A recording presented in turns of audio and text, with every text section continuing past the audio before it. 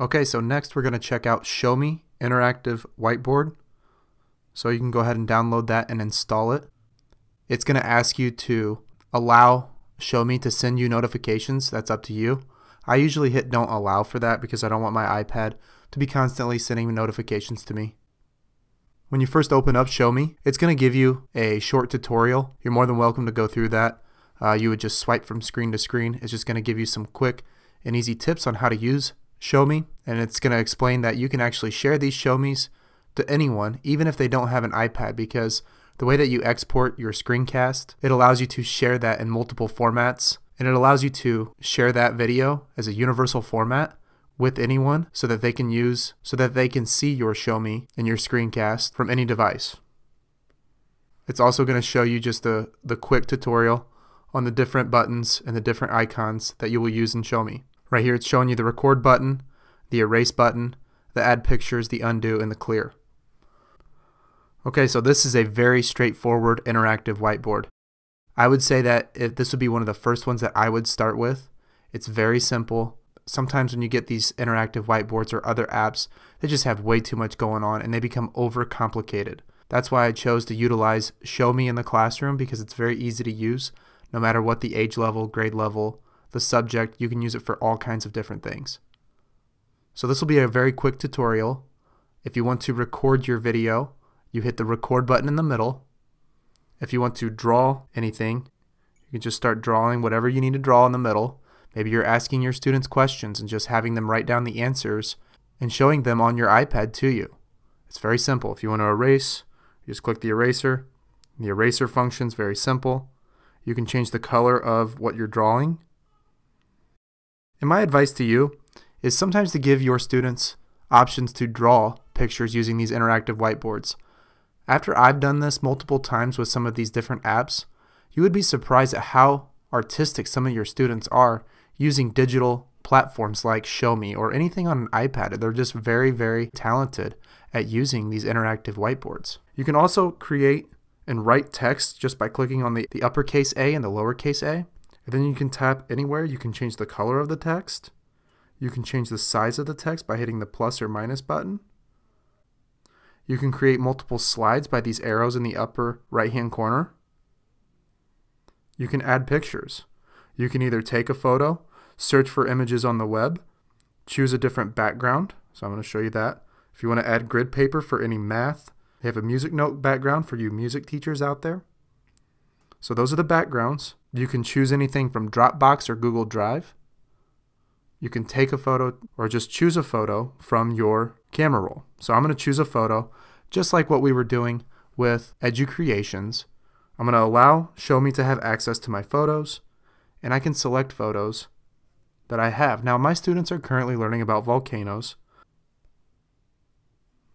And when I add this photo to this, I can either edit the text, I can move it to the front, I can rotate it, I can resize it by reverse pinching or pinching the image.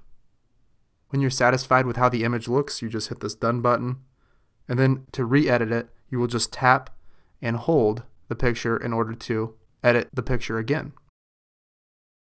Okay, so this is just a picture of a volcano and the different parts of a volcano. So if you were going to edit this, you could either have students type it in or just have them write it in. It's up to you.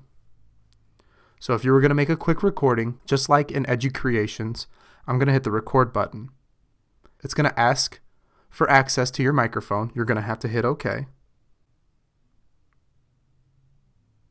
And when you're done, you can hit the pause button,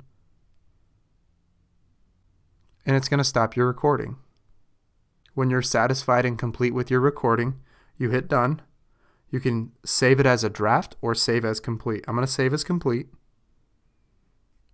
And it's showing me my quick video here. Now obviously I didn't write anything in here, but if I did, it would show you. You can either delete it and redo it, or you can save it. So I'm going to save this, and I'm just going to create a quick title for this Show Me. You create a topic.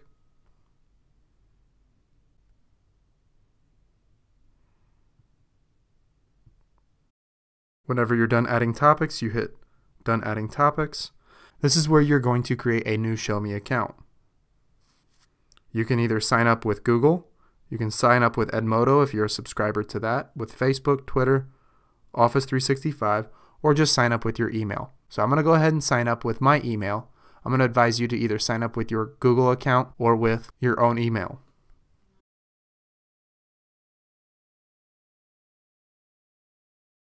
Before you're done signing up, it's going to ask for your birthday. It's just a restriction that they have for legal purposes. So you just write your birthday, you click sign up. Now it's going to ask you for the topics that you want to learn about.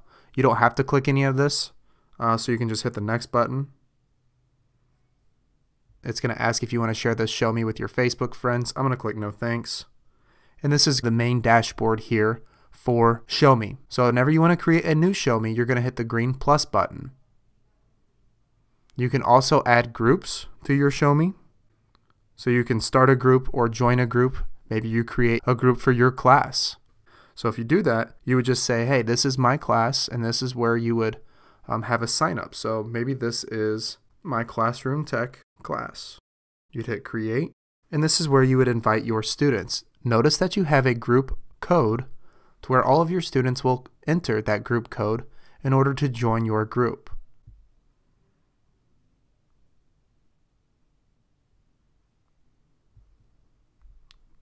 Students would click join a group, and then they would enter that code that you just provided them.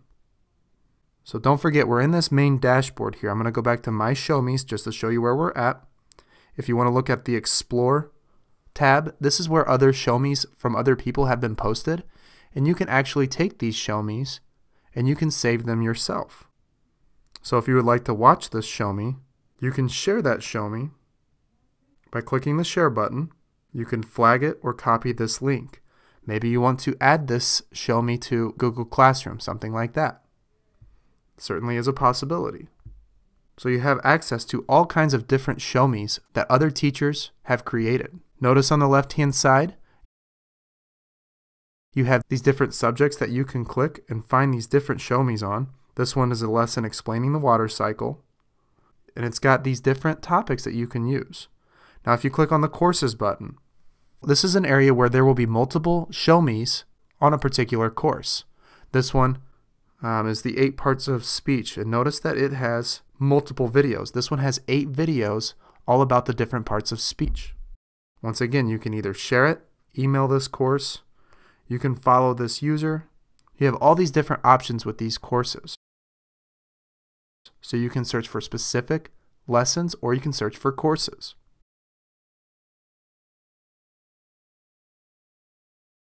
Now from this main dashboard in Show Me, you can look at the courses that you have. You can create this new course. Maybe you're doing a course on a particular subject or topic.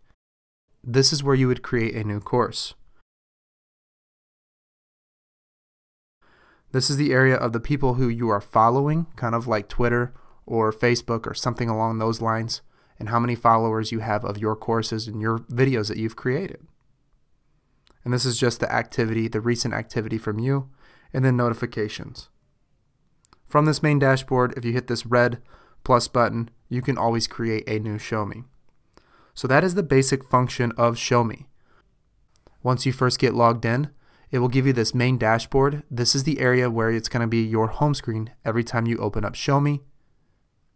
You can have your students create Show Me's. One of the things that I really like to do is I like to put my students in the position of being the teacher. After I give them the general idea about a concept, I like to put them in that driver's seat as being a teacher and explaining topics to other students.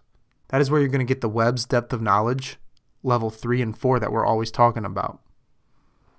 Okay, so if there are any more questions, feel free to contact me at Corey@ClassroomTechMadeSimple.com. We'll see you next video.